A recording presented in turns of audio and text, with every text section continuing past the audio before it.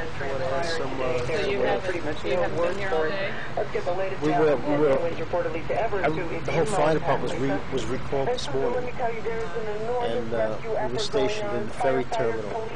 And then we had to go back to our own company. Not everyone. A lot of companies are here. They were able to get onto the ferry and just do whatever they could to assist in the situation. Do you mind pulling this down for a second so I can understand you better? But well, actually, I wasn't on the scene the whole time, so maybe you could ask one of the other personnel. Okay. Because I was down the ferry terminal. Yeah. We just sent a whole busload of other people out.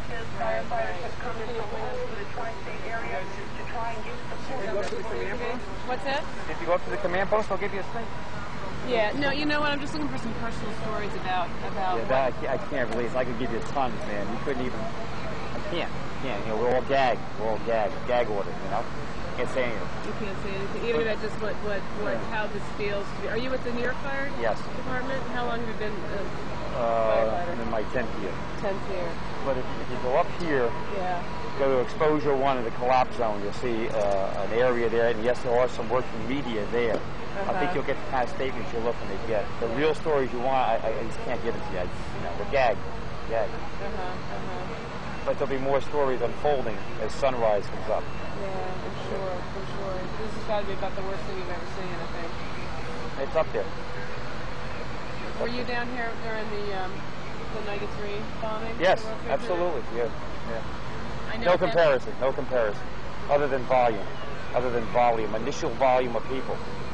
But with a well-planned, executed MCI tactic program that we do here in the 5 boroughs in New York, we handle it with within due fashion, in rapid fashion, with quick triage and excellent resources that we have.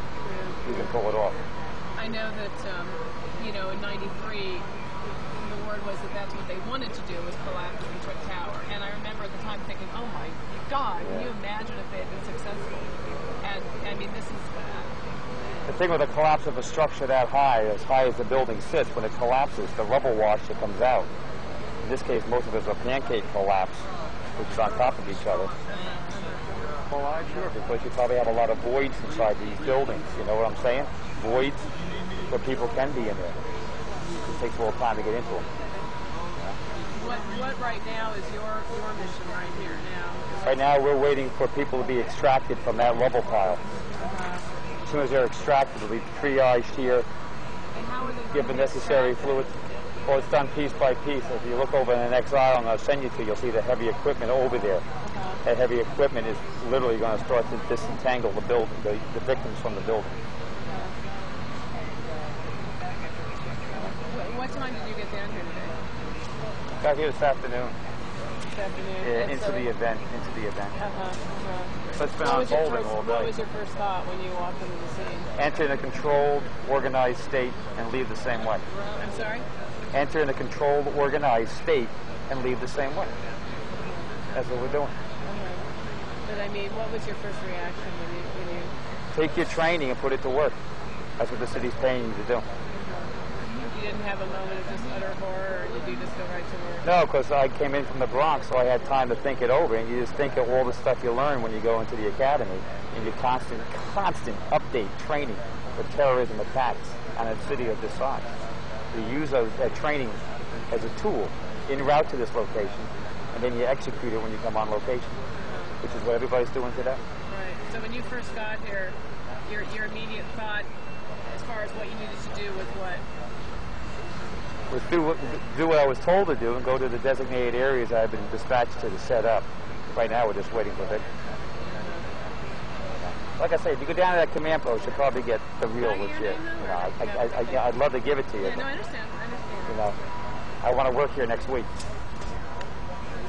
and the week after. Are you from New York originally? No. I live in New Jersey, but I work in the New York City of New York. But you're from New Jersey. Yeah, way up in the mountains, a nice peaceful area. Yeah. What do you think? I mean, the question everyone, when you wake up tomorrow and you look at the New York skyline and it's not going to be there. It's changed forever. You pick up and rebuild. And this city will. Now, but you've got to also feel, because I don't know what the numbers are, a staggering number of firefighters lost their lives. Yeah, it hurts, you know.